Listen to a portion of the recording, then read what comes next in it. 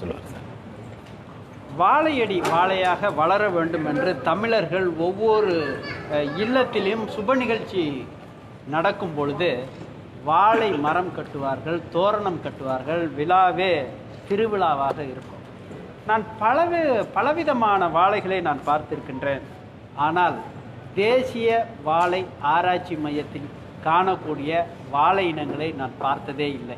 தற்பொழுது அந்த பார்க்கக்கூடிய ஒரு பெரிய ஒரு விஷயங்களை நான் இங்கு உணர்கின்றேன். ஏன்னா வாழையில் இவ்வளவு பெரிய விஷயமா அப்படின்ட்டு.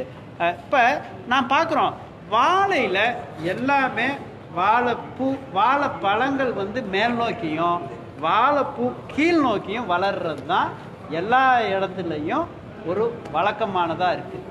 இப்போ நான் இங்கே பார்க்கக்கூடிய வாழையானது பூவும் கீழ் நோக்கி இருக்குது, வாழைப்பழமும் கீழ் நோக்கி இருக்கின்றது. இதை தெரிந்து கொள்வதற்காகத்தான் தேசிய வாழை ஆராய்ச்சி மைய முதன்மை தொழில்நுட்ப அலுவலர் முனைவர் துரையுடன் நாம் பேச இருக்கின்றோம். ஐயா வணக்கங்க. ஐயா வணக்கம் சார். ஐயா, வாழையில் கிட்டத்தட்ட நூற்றுக்கணக்கான வாழை இனங்கள் இருக்குது அப்படிங்கிறத நான் பார்க்கின்றேன், நான் தெரிந்திருக்கின்றேன். இப்பொழுது நீங்கள் பார்க்கும் பொழுது நம்ம பின்னாடி நிறைய வாழைகள் இருக்கு. இந்த வாழையை இப்ப நான் பாக்குறேன், இது வந்து ஒரு சிற்றின வாழையாக இருக்கு. பூ கீழ் நோக்கி இருக்கு, பழங்கள் மேல் நோக்கி இருக்கு. ஆனா உங்க பக்கத்துல அருகாமையிலேயே ஒரு 3 வாழைத்தார்கள் இருக்கு, 4 வாழைத்தார்கள் இருக்கு. இந்த 4 வாழைத்தாருமே ஒவ்வொன்றும் ஒவ்வொரு விதமாக இருக்கின்றது. ஒன்று பழங்கள் பெருசாக இருக்கின்றது, இன்னொன்று பழங்கள் சிறிசாக இருக்கின்றது, ஒன்று நெட்டையாக இருக்கின்றது, ஒன்று குட்டையாக இருக்கின்றது. இதுல பார்த்தோம்னா எல்லா பழமுமே கீழ் நோக்கியாவே இருக்க. என்ன சார் இது? இல்ல, வாழைப்பழத்துல நுணுக்கமா பார்த்தா தான் தெரியுது, உண்மை தெரியல.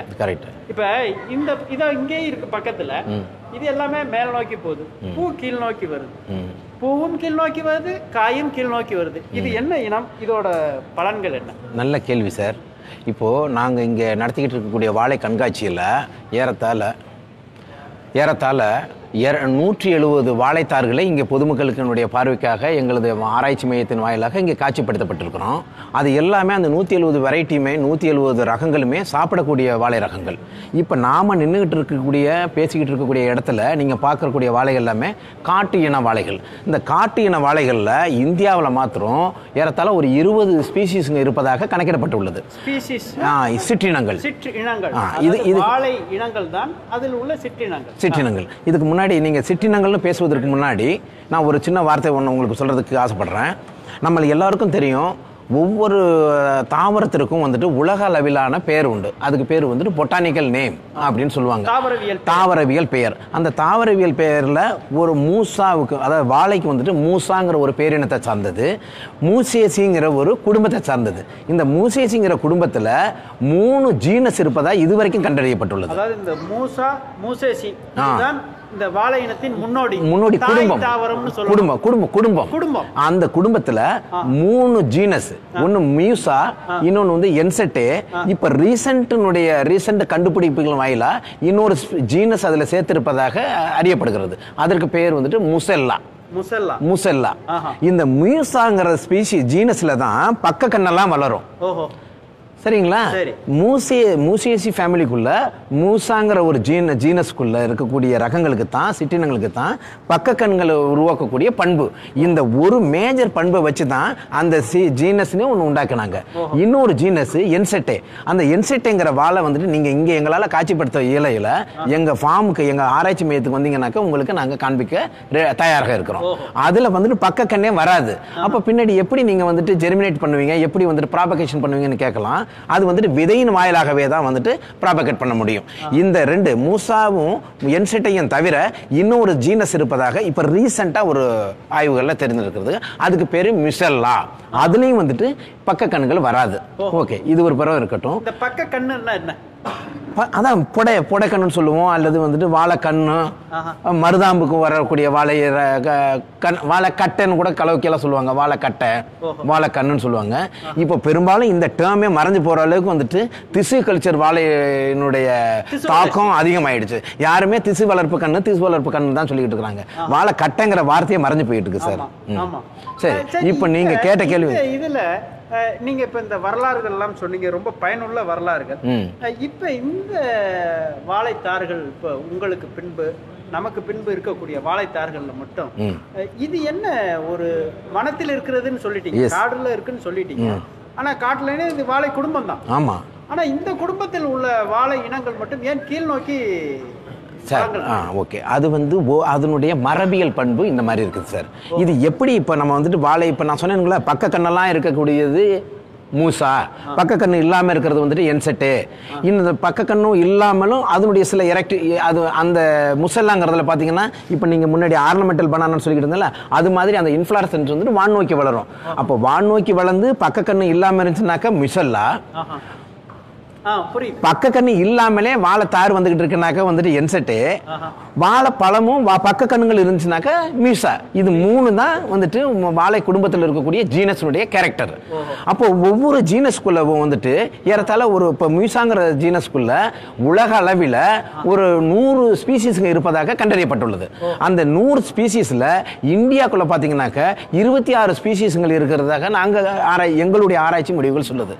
இந்த ஆராய்ச்சி முடிவுகள் வாயில பார்க்கும்போது தான் உங்களுக்கு முன்னாடியே சொன்னேன், வாழைப்பழம் சாப்பிட்டு இருக்கிறோம்ல அந்த பழத்தினுடைய மூதாதையர் மூசா பல்பிசியானா, மூசா அக்யூமினேட்டா, இது ரெண்டும் தான் நம்மளுடைய இப்போ சாப்பிட்ற வாழைப்பழத்தினுடைய அம்மாவாகவோ அப்பாவோ இருந்திருக்கிறது. இதை தவிர இந்தியாவில் மட்டுமே 20 ஸ்பீசிஸ் இருக்குன்னு சொன்னாங்களே, அந்த 22 ஸ்பீசிஸ் இருக்குன்னு சொன்னேன். அந்த 22 ஸ்பீசிஸ்க்குள்ள ஏறத்தாழ ஒரு 10 ரகங்கள் 10 ஸ்பீசிஸுங்க இந்த ஆர்னமெண்டல் பொட்டன்ஷியலை பெற்றிருப்பதா உங்களுக்கு முன்னாடி காமிச்சேன்.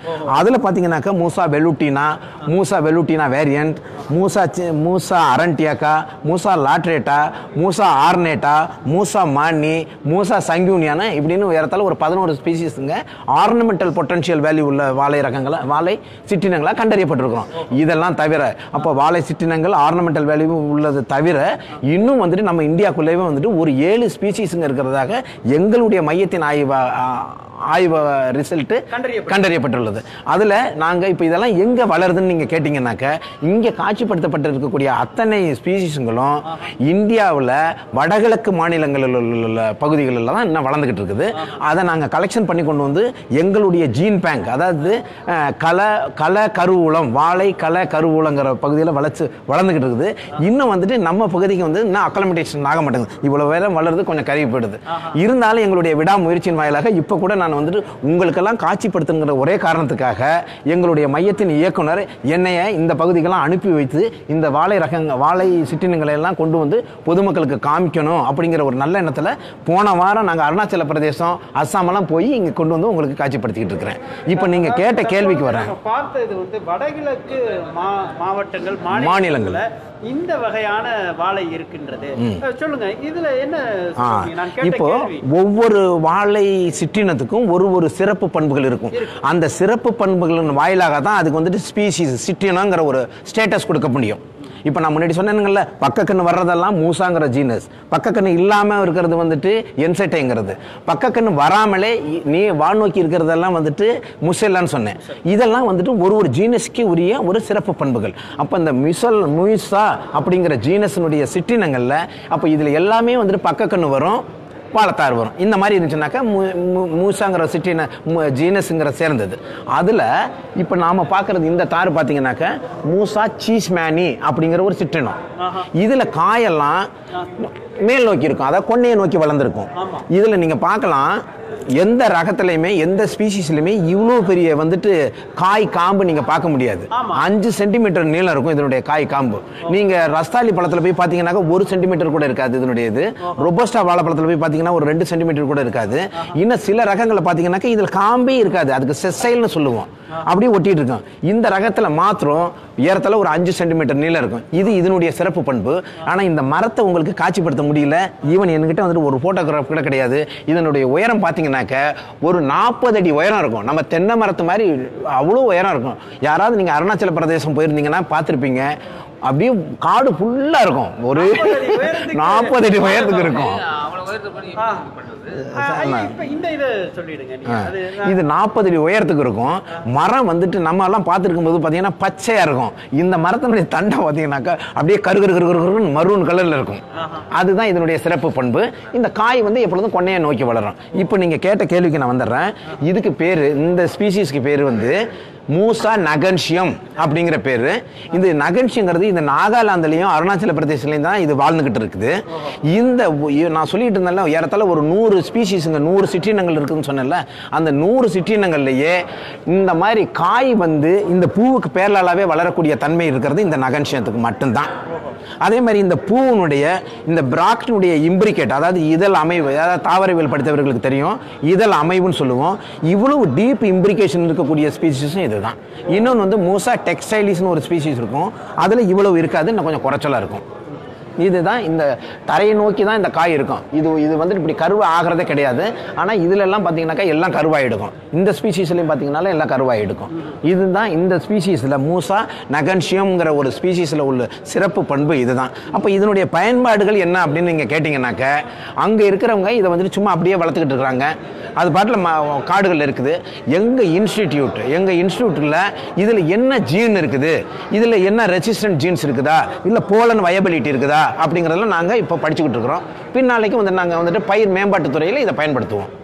அடுக்கடுக்கான கேள்விகள், ஆழமான பதில்கள். வாழையில் நிறைய வகைகள் இருக்கு. ஒவ்வொரு வகைக்கும் ஒவ்வொரு குணம் இருக்கு, ஒவ்வொரு ருசி இருக்கு. ஆனால் நாம் இங்கு பார்ப்பது தரையை நோக்கி வளரக்கூடிய பழங்களும் தரையை நோக்கி பூக்கக்கூடிய பூக்களும் இங்கு இருப்பது விஷயங்களை எடுத்துரைத்திருக்கின்றார்கள். இது அருணாச்சலம் மற்றும் நாலாந்தில் வளர்வதாக சொல்லியிருக்கின்றார்கள். சார், இப்போ நாம் உங்கள்கிட்ட சொல்லிட்டு இருந்தது மாதிரி இந்த 4 தாருமே வந்துட்டு இதுக்கு பேர் வந்துட்டு மூசா தாம்சானின்னு பேர். இந்த காய் எல்லாமே வந்துட்டு சக்கரை மாதிரி இருக்கும். இப்போ இந்த இதில் பார்த்தீங்கன்னாக்கா இப்படி ஸ்பைரலாக இருக்கும். அது அதனுடைய கேரக்டரு. இங்கே பார்க்கறதுக்கு வந்துட்டு இது வந்து மூசா இட்டினிரான்ஸ் அப்படிங்கிற ஒரு ஸ்பீசிஸ். இந்த ஸ்பீசிஸில் உள்ள ஒரு ஸ்பெஷாலிட்டி என்னன்னு கேட்டிங்கன்னா, நம்ம வாழை கண்ணு புடக்கண்ணுன்னு சொல்லக்கூடியது பக்கத்தில் வரும். ஆனால் நீங்கள் பார்த்துருக்கிறதுக்கான வாய்ப்புகள் மிக குறைவாக இருக்கலாம். இதில் என்ன பண்ணுன்னு கேட்டிங்கன்னாக்கா, அது தன்னைத்தானே வந்துட்டு நம்ம பாதுகாத்துக்கணும் அப்படிங்கிறது வந்துட்டு அந்த செடிங்களுக்கு இருக்கிறதுனுடைய குணம் வெளிப்படுறதுக்கு பக்கத்திலே வளருதுனாக்க நிறைய நியூட்ரியன்ட் தேவை. ஆனால் இந்த ஸ்பீசிஸில் மட்டும் என்ன பண்ணுன்னு கேட்டிங்கன்னா, ஒரு கண்ணு முளைச்சி வருதுன்னா இதுதான் காமன் வச்சுக்கோங்களேன். இதில் இருந்து இப்படி முளைச்சி வர்றது இம்மீடியட்டாக மேலே வந்துடாது. நீங்கள் ரஸ்தாலிலேயே பூவன்லேயே பார்த்தீங்கன்னாக்கா பக்கத்திலே வளரும். ஆனால் இந்த வெரைட்டியில், இந்த ஸ்பீசிஸில் இங்கேருந்து முளைச்சது மினிமம் 1 மீட்டர் தள்ளி தான் மண்ணுக்குள்ளேயே போகும். பாம்பு மாதிரி உள்ள மண்ணுக்குள்ளவே போய் 1 மீட்டர் தள்ளி தான் அது வந்து வளரும். ஸோ அதுலேருந்து வரக்கூடியது பார்த்தீங்கன்னா அனதர் 1 மீட்டர். ஸோ இந்த மாதிரி பார்த்தீங்கன்னா பக்கத்திலேயே கண்ணு இருக்காது. இதை எப்படி கண்டுபிடிக்கலாம்? ஒரு 500 வாழைகள் இருக்குதுனாக்கா இதை எப்படி கண்டுபிடிக்கலாம்னா, பக்கத்தில் வாழைக்கண்ணு இல்லாமல் 1 மீட்டர் தள்ளி இருக்குனாக்கா அது மூசா இட்டினிரான்ஸ் அப்படின்னு கண்டுபிடிக்கலாம் சார். அந்த அளவுக்கு ஒவ்வொரு ஸ்பீசிஸுங்களும் தனக்கே உரித்தான பண்புகளை பெற்றிருக்கிறது. இதன் வாயிலாக தான் ஒவ்வொரு வெரைட்டியும், அதாவது இப்போ இதுக்கு முன்னாடி இது பார்க்கும்போது காட்டு வாழைன்னு தான் வச்சிருப்பாங்க. எங்களை மாதிரி ஒரு டாக்ஸானமிஸ்டெல்லாம் அதை போய் படித்த பிறகு தான் இது இந்த பண்புகள் இவ்வளோ பெற்றிருக்கிறதுனால ஒரு ஸ்பீசிஸுங்கிற ஸ்டேட்டஸ் கொடுத்து நம்ம வந்து ரெக்கார்ட் பண்ணியிருக்கிறோம். இது வந்துட்டு வருங்கால வாழை ஆராய்ச்சியாளர்களுக்கு மிகவும் உகந்ததாக இருக்கும். இப்போ ஒரு மனுஷர் வந்துட்டு ட்ரவுட், அதாவது வாழையில் வறட்சியை தாங்கி வளரக்கூடிய ஒரு வாழையை கண்டுபிடிக்கணும் அப்படின்னு அவர் நினைச்சாருனாக்க, அந்த எட்டினிரான்ஸ் சொன்ன பார்த்தீங்களா, அதை போய் படிச்சாங்கன்னாக்கா அப்போ அது காஞ்ச காலத்தில் கூட உள்ளுக்குள்ள போயிட்டு மேலே வந்துடுது. அந்த மாதிரி தன்மைகள் அதில் இருக்கிறது வந்து அவங்க வருங்கால ஒரு பயோடெக்னாலஜி மூலமாக அதை வந்து வெளிக்கொண்டு வந்து வாழையை மேம்படுத்துவதற்கான வாய்ப்புகள் அதிகமாக இருக்கும். சார், இதெல்லாம் நாகலாந்து வகைகள், பல்வேறு வகைகள் இருக்கின்றன. ஒவ்வொரு வகைகளும் ஒவ்வொரு வாழை இனங்களும் ஒவ்வொன்றை கூறுகின்றன. இதற்கு தேசிய வாழை ஆராய்ச்சி நிறுவனம் அந்த கருவூலத்தில் அந்த விதைகளை வைத்து அவர்கள் ஆய்வு மேற்கொண்டு வருகின்றார்கள். தற்பொழுது மிகப்பெரிய விஷயம் நம்ம பார்த்தோம். இதுவரை கேள்விப்படாத கூடிய விஷயங்களை இப்பொழுது நான் கேள்விப்பட்டிருக்கின்றோம். இந்த வாழை கிட்டத்தட்ட 40 அடி உயரம். அதாவது நம்ம வீட்டில் இருக்கிறது ஒரு ரூஃப் வந்து 9 அடிங்க, 10 அடினே வச்சுக்குவோம் ஒரு ஒட்டு. அந்த மாதிரி 4 மடங்கு உள்ள வாழை மரத்தில் காய்க்கக்கூடிய தாரை தான் இவங்க சொல்லியிருக்கிறாங்க. அது மாதிரி இப்போ நாகாலாந்து அருணாச்சலத்தில் மட்டுமே இருக்கக்கூடிய வாழை தாரை நம்ம இங்கே பார்க்குறோம். இது என்ன அப்படின்னா, எல்லாமே பூமியை நோக்கி, பழமும் பூவும் பூமியை நோக்கி வளர்க்கின்றன. இந்த வாழைப்பழத்தை சொல்லும் பொழுது அவங்க சொல்றாங்க, பூ பூமியை நோக்கியும் பழம் வானத்தை நோக்கியும் இருக்கும் அப்படின்ட்டு. ஸோ இந்த மாதிரி ஒவ்வொரு ருசிகரமான தகவல்கள் வாழை இனங்களில் நமக்கு எடுத்து சொல்லிக்கொண்டே இருக்கின்றார்கள். தேசிய வாழை ஆராய்ச்சி மைய முதன்மை தொழில்நுட்ப அலுவலர் முனைவர் நம்ம துரை ஐயா அவர்கள் அடுக்கடுக்காக சொல்லி கொண்டிருக்கின்றார்கள். இது இப்போ நம்மளது இந்த nrcb.com பதிவானது ஒவ்வொருவரது இல்லத்திலும் உள்ளத்திலும் பதிய வைக்க வேண்டிய ஒரு பதிவாகவே இருக்கின்றது. ஏன்னா நம்ம நினச்சிட்டு இருக்கோம் வாழைக்காய் ஏதோ வாங்குகிறோம், கற்பூரவள்ளி அந்த இதெல்லாம் பார்க்குறோம். இப்போ பார்க்கக்கூடிய விஷயங்கள் ஒவ்வொரு வாழைக்காயும் ஒவ்வொரு கதை சொல்கிறாங்க, அதற்கு இனங்கள் சொல்கிறாங்க, மூதாதையர் அதோட அப்பா அம்மா வர கூட நம்ம தெரிஞ்சிருக்கின்றோம். அந்த வகையில் இன்னும் நிறைய விஷயங்களை நாம் பதிவு செய்ய இருக்கின்றோம். தற்பொழுது முனைவர் துரையுடன் nrcb.com வெற்றி செல்வன்.